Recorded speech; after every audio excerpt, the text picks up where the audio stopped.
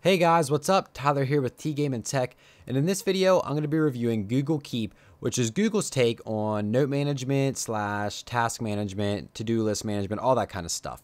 And so Google Keep comes with a bunch of cool features. You can have to-do lists, you can have regular notes, you can do actual vocal recordings, and here is an example of that right now.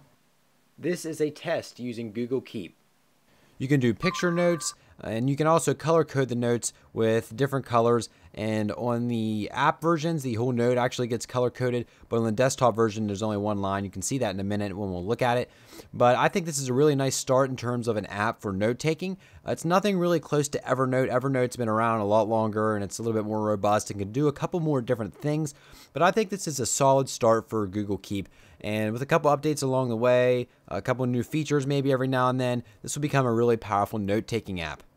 After you actually create your notes, you can also rearrange them by holding down on them and then dragging. It's kind of hard to see where you're going to place them because the only indicator is a very small, thin blue line on the left side of the note that it's going to go in front of.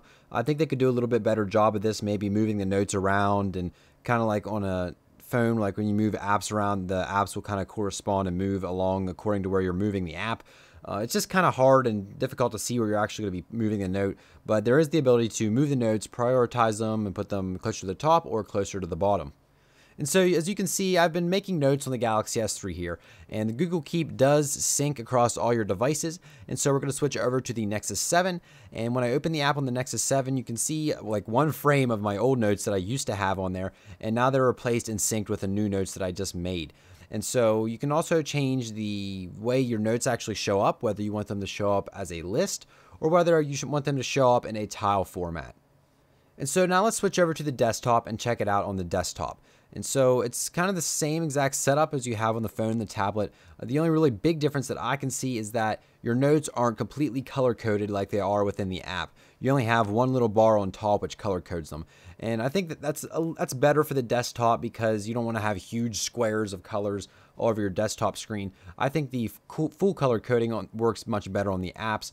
And so you can do pretty much everything you can do on the desktop version, except you cannot make vocal notes. I'm sure this will be updated sometime in the future because most people have webcams with mics built in or laptops with mics built in.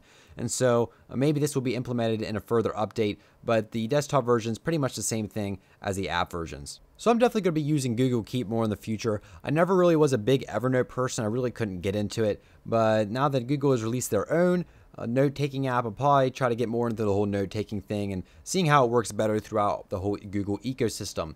And so overall, I think it's a really great app. I think you should try it out. It's free for any Android device that's running Ice Cream Sandwich or higher. And so if you guys like this video, give it a thumbs up, help support the channel. Let me know if you're going to download Google Keep, try it out. What do you think of it? Do you think it's better than Evernote? What kind of things would you like to see within the app? Leave all that stuff down in the comments below. Thank you guys so much for watching. Remember to check me out on all my social links and all my other channels are all in the description below. And we'll see you guys in the next video.